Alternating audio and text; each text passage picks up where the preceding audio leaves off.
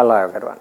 We are dealing with the examinations questions that were given in the national level medical entrance examination in India, happened on May 1st and 2016. This question here is regarding the photoelectric effect. It is given in a problem that when a metallic surface is illuminated by a radiation of certain wavelength, some stopping potential is appeared. If the same surface is illuminated by a different wavelength, some different stopping potential is there. Then what is the threshold wavelength is? Probably threshold wavelength is the maximum wavelength. Correspondingly, threshold frequency is the minimum frequency for the emission of the photoelectric effect to happen.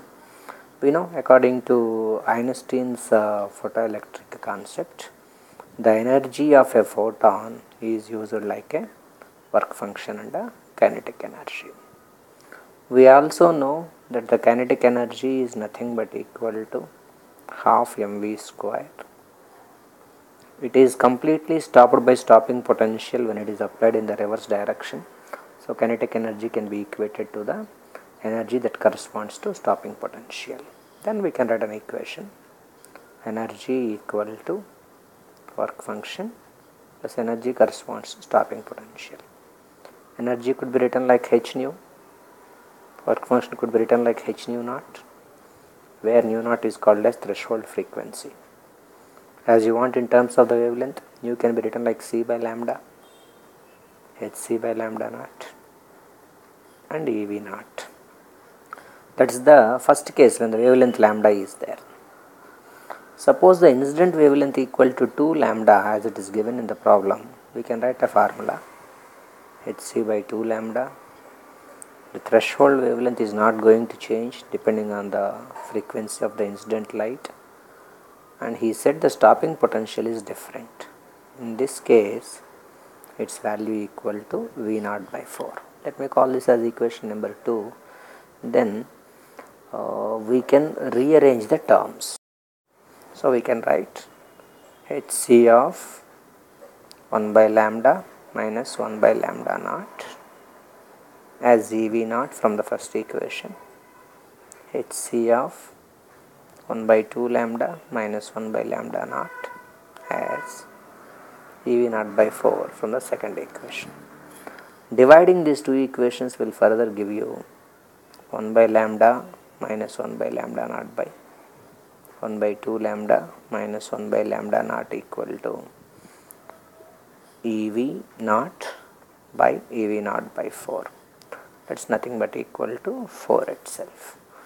So if you simplify this equation further, lambda naught minus lambda by lambda and lambda naught by lambda naught minus 2 lambda by 2 lambda and lambda naught is equal to 4. By simplifying this further, we can get a equation as we can cancel this lambda naughts and lambda naughts. Then what is remaining is going to be equal to 2 of lambda naught minus lambda by lambda naught minus 2 lambda is equal to 4. By cross multiplying, we can get 4 lambda naught minus 8 lambda equal to 2 lambda naught minus 2 lambda. Therefore, it will be like 4 lambda naught minus 2 lambda naught equal to minus 2 lambda plus 8 lambda. So it's going to be 2 lambda naught equal to 6 lambda. That implies lambda naught equal to 3 lambda. Therefore, the threshold wavelength of the given scenario is 3 times of the initial wavelength, and hence 3 lambda is the answer for the problem. Thank you for watching.